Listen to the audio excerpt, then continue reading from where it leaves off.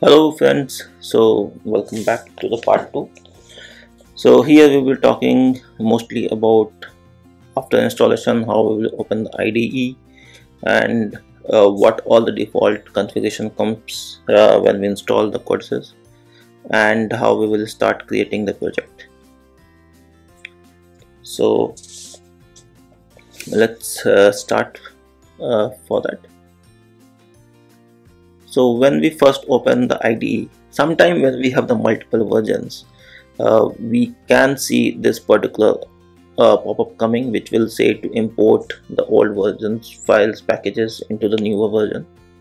So we can click on the import if you have the multiple IDs, but if you have only one ID, this particular pop-up will not come. So how it will be, so once we will click on the Codesys IDE shortcut, then it will start opening.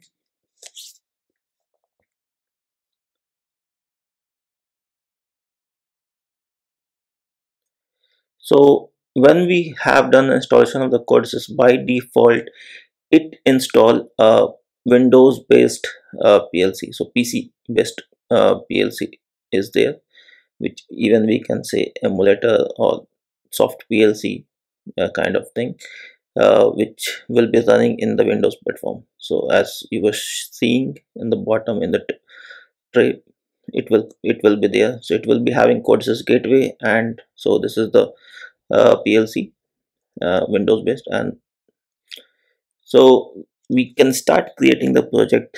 So we can select the standard project. So standard project, why we are selecting is it will give us a basic structure. So we can define the project name and we can define the location where it has to go. So if we have defined location, if it is not there, it will create on its own. It will ask you to give the confirmation. Once the confirmation is given, it will create. Now here we need to select which device. So I have multiple devices already there. So for the Windows based uh, PLC, we can select the Windows Win 3 64-bit, because my machine is 64-bit, so it has two versions, 64 and 32. So we can select the 64-bit. So this is the Windows based PLC, which will run for the 2 hours when we don't have the license. So it runs at 2 hours in the demo mode. So when we select the standard options of the creating the project, it will come with the same structure. So it will have the project name where you can add object. So there will be different options. Then it will have the devices. So we can create this also manually when we do a empty project. So in the devices we will have all the options, and we will have also the browsing of the PLC from here. So we can give, so when it is running on the laptop or on the desktop any machines, then it will come. So right now it was in stop mode. So when we select it start PLC, the color will change and we will see there the stop PLC will come. So then when we click there, it will give us the pop-up. So this is a new feature introduced by Codesys, that for every PLC they have given that we need to have login credential when we start working on that. But this can be, they have also the option that this can be bypassed, but when we do it for the first time, it will always ask, because by default that feature is enabled. So we have to create a user and password, and then we have to give that in order to log in or to connect with the PLC. Once we give the credentials, it will connect and it will show what actually the versions, all the details of that particular PLC will be coming here. So add is Windows based, so it will be showing that what we selected as Win V3 64-bit PLC. So all the different options here, the applications, when we what the application we have, files, logs, everything will be coming in the different options. So we will be going at those in the details at a later time. So here I will be guiding you through the PLC project. So here after device, the PLC part will come, where we have the option to add a new application. So by default it is there because of the standard project we have selected. So in the application, then we can even rename this application. Okay, so just click there and we can be able to rename. The best of part is that when you rename anything, it will find where it has been utilized and it will update everywhere. Okay, so we have to select and we have to just say okay. And yeah, in the drop down, even so everywhere where it has been utilized, everywhere it will get updated. This is the library part. So library manager, where we will be having all the library. We can add the library and we can install a new library basically from the library repository. So if we have any library to be installed, we can install it from here. And those are different options, and by default it will create a PLC program. So as in the initial I selected that as a structured text, so that is why it is coming everything as a structured text part. So you will have the different options to select, and it will also go under the task configuration, where it will be called. So the PLC program will be called in the task configuration. So in order to execute, it will give you all the details, basically all the property of the task configuration, what is the maximum number, what is the maximum limit, everything will be detailed here.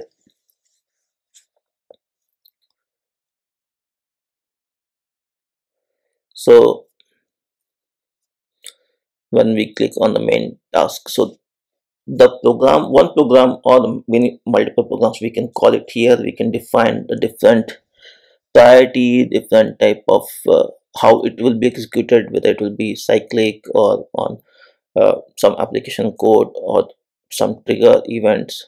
We can even give the intervals, means the scan rate, basically at what scan it should be uh, running. We have the option to give the watchdog, which we can enable, and then we have to give the details here. And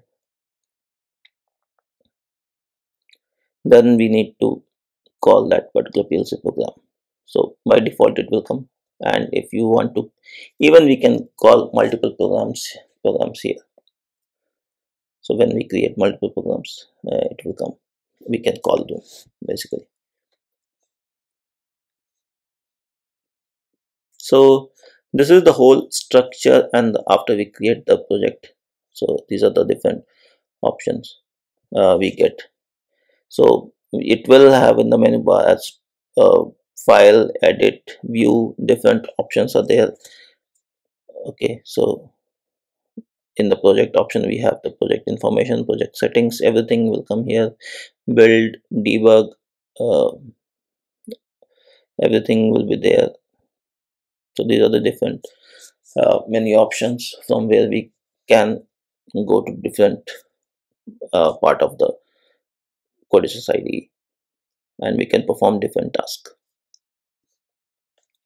Let me walk you through some basic and grid options which will help us further. So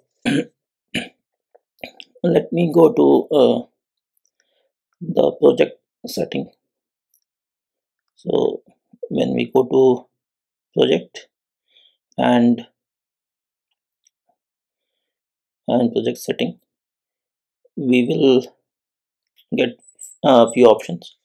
So this is the compile option. So it shows actually with which versions we are working and with which version it will compile. Here we set all the compiler warnings. So when we compile our project, what all the warnings should come. So here it gives us all the details. Library development, we will talk later. So monitoring, it is for the display mode of the integer variable, how it should appear, means in binary format or decimal or hexadecimal. Then if you want to take the print off of the pages which we create in different formats, so there we can set it up here.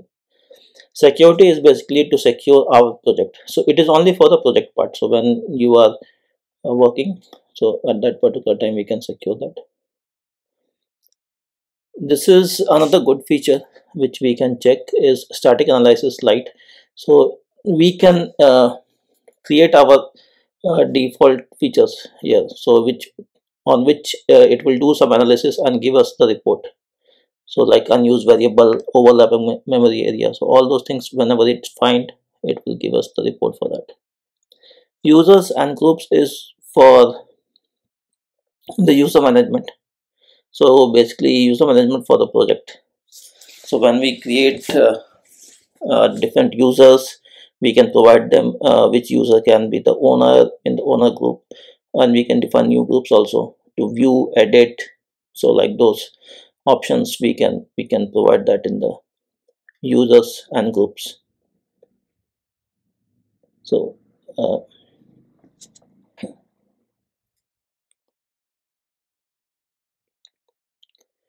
visualization is for when we create any visualization part in the Codesys by default. So when we are creating, we should have this particular symbols check so that we should get a visualization properties, and this is the visualization profile, so which one we are using. So these are option in the project. Let's go to tools. So in the tools we have some more options. So yeah, a lot of options are there, but the major one which here in the tools which I will be talking is mostly about load and save, because sometimes we forget to save our program and we close, sometimes it crashes, so it doesn't get saved. So we can click or check this particular automatically save at certain minutes, so that will help in that. And when we open our project, we see the startup page, correct? So this startup page we can also define by ourselves which one we want. So by default it is Codesys, but we can also define, and how the project compression should be there. So when we archive or when we save, what exactly the compression level it should have, whether we want to create any backup file or not, and save before build. So we can check these checkboxes for those purpose. Another feature which is good here is that the text editor part. So this text editor, actually it is just for the setting the different themes, and it provide only two themes, so black and white. So dark theme and the default one is the white. So and it is mostly for the ST editor, which we can set it up here. So here also we have options to put the margin, to put the text area, how it should be, how the monitoring should be happening. So these are all the options in the tools. So one thing which we need to do is also, if you want to customize your menu bar, so we can do it from here. We can remove what is not needed, what we need. So all those things we can do it from the customization. So in the installation part, I showed in the previous video about installing. If you want to install new packages and all those things, we can open it from the Windows, but from the IDE also we can open the Codesys installer. So this is the option, we can choose it from here. This device repository is basically for installing all the different EDS file or any new devices, so we can do it from here. So any of the electronic data sheet, Profibus data sheets, all those things, we can install it from here. It will come in the device repository part. Yeah, so these are the options which we have, which we can utilize basically. Thanks for watching. That's all for this video. See you in the next one.